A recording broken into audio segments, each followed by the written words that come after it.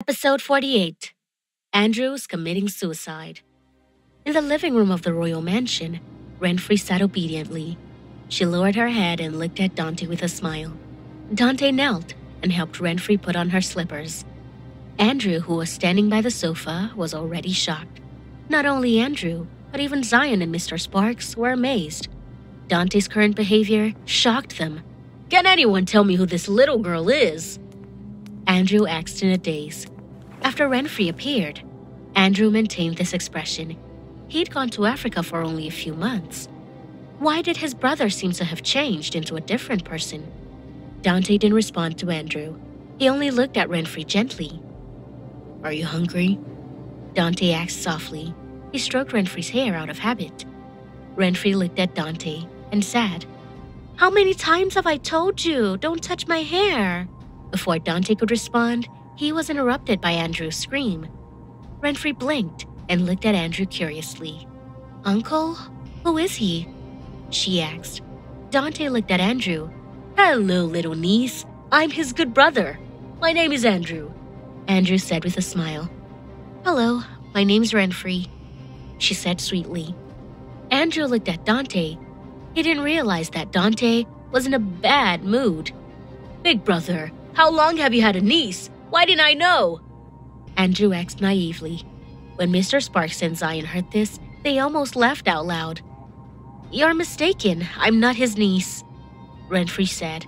When Dante heard Renfrey's words, his mood instantly improved. He held her as they sat on the sofa. When Andrew heard Renfrey call him uncle, the smile on his face froze.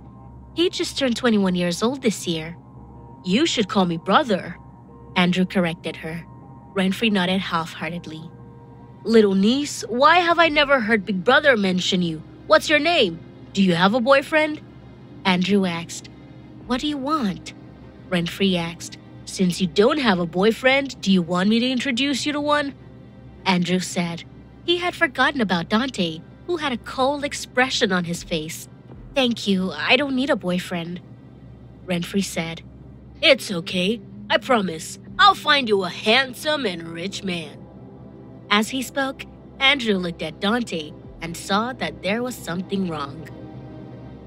"Big brother, do you think she's too young? You don't have to worry." The more Andrew spoke, the more excited he became. Zion pretended to cough. "Are you an idiot?" For the first time ever, Andrew didn't respond to Zion. "Are you done?" Dante said in a low voice. "No! The matter of my niece is the most important thing. Let me tell you, don't let Renfrey be with someone older than her," Andrew said. Mr. Sparks and Zion stood there, fidgeting silently and praying for Andrew. Dante had heard enough, so he suddenly stood up.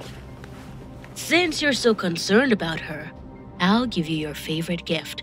I'll even accompany you to get it," Dante said with a smile, but the smile didn't reach his eyes. "Wow, really?" Andrew said excitedly. "Of course." Dante nodded. "Then take me there now," Andrew said anxiously. "All right," Dante replied. Renfrey saw that Dante was about to leave and immediately stopped him. "Dante!" she shouted. "I'll be right back," Dante said gently. "Okay." Renfrey nodded. Andrew followed Dante happily. He had no idea what was about to happen. "Will the young master be all right?" Mr. Sparks asked worriedly. "What do you think?" Zion said in a low voice. Renfrey looked at Mr. Sparks and Zion, not knowing what they were talking about. "Brother Zion, what are Dante and his brother doing?" Renfrey asked. "Madam, you'll find out later," Zion said respectfully. "Oh, okay." Just as Renfrey was about to get up and walk around the living room, a scream suddenly came from the fourth floor. "Big brother, what did I do this time?" Renfrey looked at Zion in shock. There was no expression on his face. "They're fighting!" Renfrey said in alarm. "They're probably practicing boxing," Zion said calmly. "Will they get hurt?" Renfrey asked worriedly. "Madam, don't worry. They won't hurt each other too much," Zion replied. Renfrey heard Zion's reassurances, but didn't respond. Half an hour later, the brothers were still upstairs. The fourth floor was Dante's gym. It was filled with expensive equipment. In the huge gym, the injured Andrew lay on the floor. Dante stood there, looking down at Andrew. He slowly fastened the buttons on his sleeves. The light in the room shone on his golden mask. Andrew got up slowly from the floor. His handsome face from before was now red and swollen. "How is it?" Dante asked coldly.